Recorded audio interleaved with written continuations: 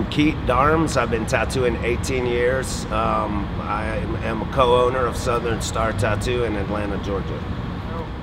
I don't really have a style that I prefer. I love doing traditional, I love doing Japanese, I love doing black and gray.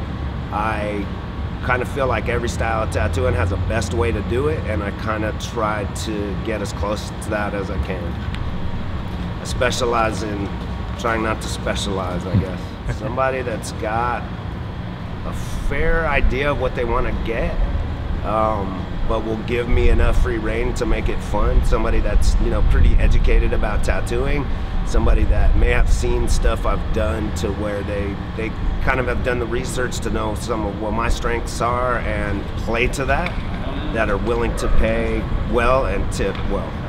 I'd say Richard Stell, Bob Roberts, Ed Hardy, Tom DeVita, Dan Thome, Dan Higgs, Brian Everett, Cap Sumsky, my teacher, Jack Rudy.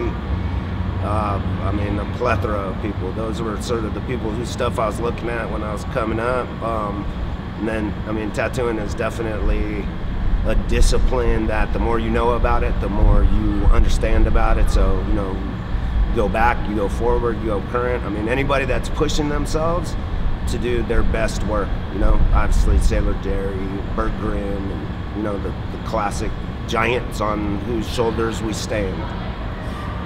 Mike Godfrey, Jojo Ackerman, Galen Justice. There's a ton of people, DJ Rose. There's a ton of people who take a really personal approach to tattooing, who don't seem to be caught up in whatever the current selling thing is, that have a really kind of personal interaction with their art and continue that no matter what. I'm drawn to people like that. I'd like to think that I'm somebody like that, but I feel like in the company of some of those people, Tomas Garcia, another one who I really am inspired by, I feel like I pale in comparison to their personal vision that they're sort of transcribing through tattooing. Don't do it. It's so saturated now. I think there's an exception to every rule, but it's become so saturated. I tell people when they say that they want to learn how to tattoo, I'd say you're probably better off learning how to paint really good commercial flash that you can hang in a tattoo shop and sell, rather than trying to learn the craft of tattooing, because there's so many, there are not that many people that are willing to teach it the right way anymore. Any dickhead can figure out a way to get tattoo equipment, and quite honestly, there have been some great people who have come out of nowhere, like that have self-started, punk rock style, that have become great. So, I'd love to draw a hard line in the sand and say, unless you serve a proper apprenticeship, but there's an exception to every rule, and it will continue on no matter what us older people start saying, all pissed off about, like, to a certain extent. I never thought I would have been tattooing long enough that like what I have to say means anything to anyone. I still feel like I'm a junior tattooer, I'm proud to have been around tattooers that have been tattooing 30, 40 years now.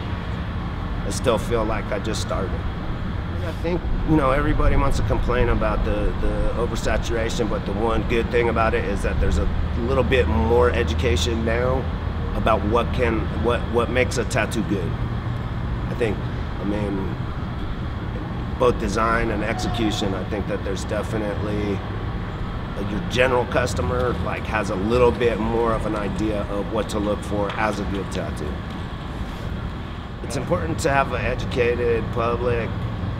Well, it's important to have an educated client. I don't know that it's important to have an educated public. There was a time, when I started tattooing, where it's like, oh, if people would just accept this and think more highly of it, it would be great. And it's kind of like, now that people have accepted it more, and it's not infiltrated all levels of society, but it's more acceptable. It's changed it. It's not scary or dangerous anymore. So I think it's great to have people educated. I think the downside is it takes some of the balls away from it. For every, there's an amazing amount of really talented people who are super slick technically, who just, their tattoos don't have any soul to them.